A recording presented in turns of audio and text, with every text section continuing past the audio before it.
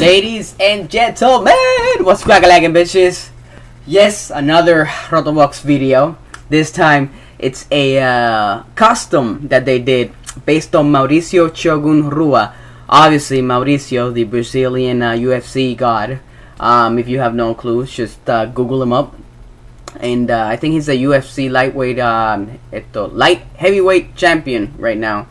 Or was a champion. I don't know. You know what I'm saying. I'm not that big of a UFC person. I don't watch UFC that much, but either way, the costume is pretty kick-ass. You know, you got the Brazilian colors, Mauricio. You really can't put muscles on this bitch, so you know. But it's a pretty cool what do you call it?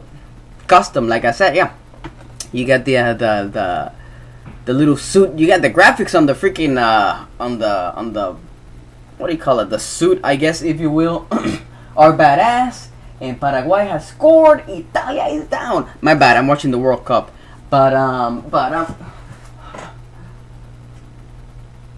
goal. That was awesome. Anyways, bitches. Yes, back to Mr. Bad Boy over here. I love what Rotobox did with the custom.